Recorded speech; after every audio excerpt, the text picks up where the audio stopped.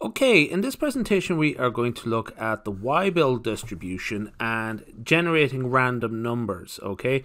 So use the discrete uniform distribution, the random uniform distribution, and we have two random numbers drawn from that distribution, 0.38 and 0.655. And what we want to do is generate two observations of the Weibull distribution with parameters b equal to 0.002 and k equal to 1.1. Okay, now just for the sake of clarity, what we should do here is just check exactly what we're talking about with regard to the Weibull distribution, because in the standard textbooks it is denominated according to k, which we have, the shape parameter, and a scale parameter lambda, and this here is a probability density function. Okay, now we actually do have k, but we don't have lambda. Okay, so what does that mean?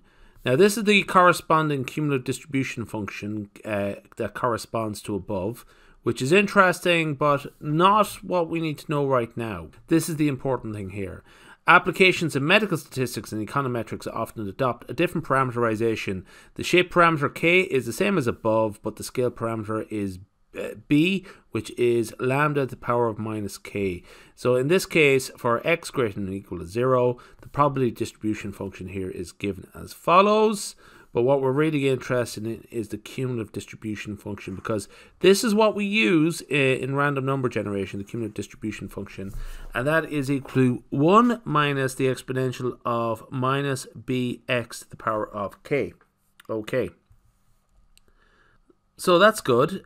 So essentially what we have to do here is, we use our cumulative distribution function, and it's parameterized in terms of b and k. So we have 1 minus the exponential.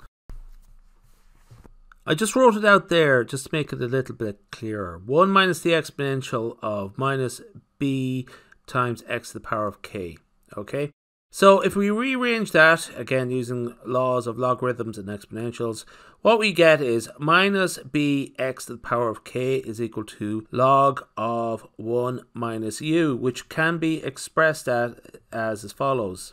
So, or we can rearrange that as follows. X is equal to log of 1 minus u divided by minus b to the power of k minus 1. Okay.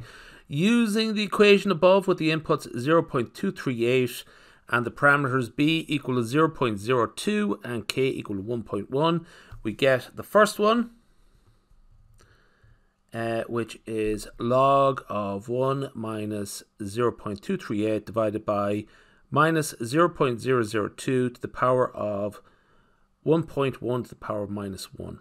Okay, which is 0.909. okay, little bit of calculator work, and what we would do is we would end up with 135.9 to the power of 0.909, which is 86.95. okay, and just as a sort of remark I'll make very shortly is this is 0.65 here, just doing the exact same thing again. Okay, but this time we're just using 0.655. Log of 0.345 divided by minus 0.002 to the power of, all to the power of 0.909. Work that out and we get 532.1 to the power of 0.909, and that works out to be 300.73. Okay.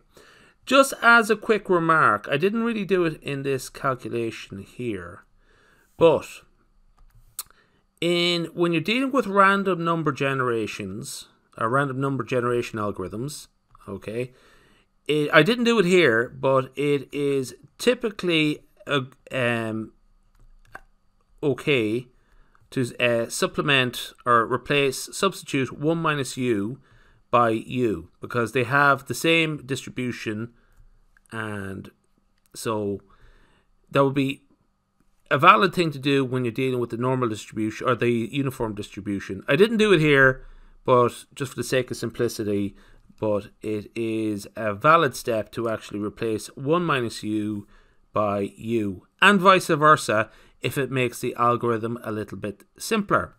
What would have done here is instead of 1 minus 0.238, we would just had 0.238, and that would have made the algorithm that just one step simpler. Okay, it's a very minor thing, but you know, but this is valid as well. You know, it just as long as you explain what you're doing.